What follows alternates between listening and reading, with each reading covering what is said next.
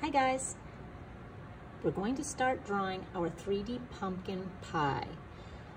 You can do this together with me right now, or also I have created this 3D pumpkin slice of pie here worksheet that you can take a peek at on Schoology. It's really helpful and tells you step by step, but we're going to go through these steps right now together so you can see how to take a flat looking shape and turn it into a three-dimensional looking form. We've done this before. We talked about how to make things three-dimensional.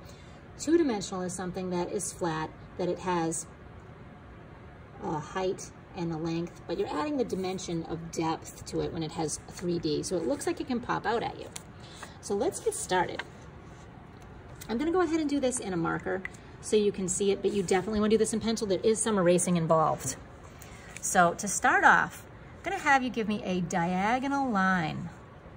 So here's the middle of our page, here's the center. Give me a diagonal line, and we're going to make almost a slice of pizza or an arrow. So we've got a triangle, in essence, right? Here's our short side. Here's the longest side, here's another one. Notice the angle. So here's our straight line at the bottom of the page. That's my ruler.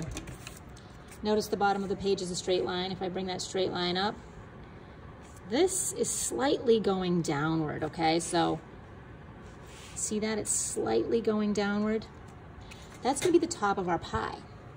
The next thing we're gonna do is we wanna round off the back because a pie is circular. So we wanna show the back of our pie being slightly circular. So I'm gonna curve this a little bit. Now, if I had an eraser or if I was doing this with pencil, I would get rid of this part right here. So I'd be left with this nice curvy piece. Next, I'm going to bring the end of my triangle down on one side on the left and then down again on the right. This is going to be the 3D thickness. This is going to make it start to look like it's three-dimensional. Let's close off the bottom of our pie piece. And now we've got a nice little wedge of cheesecake, or maybe a slice of cheese even. If I could put some holes in this, it would look like a nice chunk of Swiss cheese. But we're not going for that today. We're gonna go ahead and add some crust to this. So this is going to be our pie.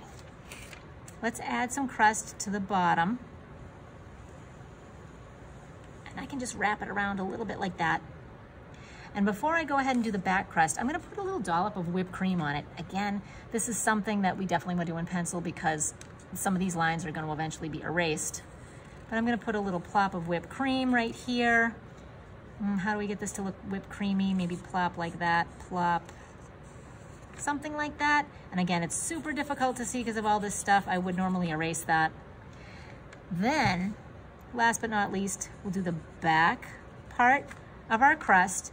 And then if you've ever seen a piece of pie, you'll notice that it's got, depending on the design of the crust, it's got this sort of crusty curviness going right here. And there you have it. That is your slice of pie. But we don't want to serve it to you on a table. We want to serve it to you on a plate. So here's the tough part. We're going to try and make an oval around here for the base of the plate. Definitely do this in pencil. I'll tell you right now, I'm probably going to mess up, even though I'm a professional, because this is pretty hard to do. I'm gonna go ahead and make an oval for my plate. And. Not bad. Maybe make a little edge of my plate like this.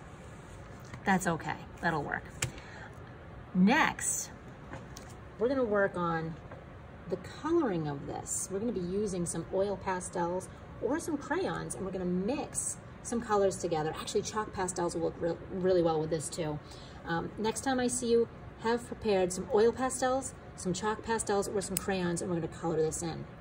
I'm gonna redo this with pencil because these black lines are just way too much, and we don't wanna have an outlined picture.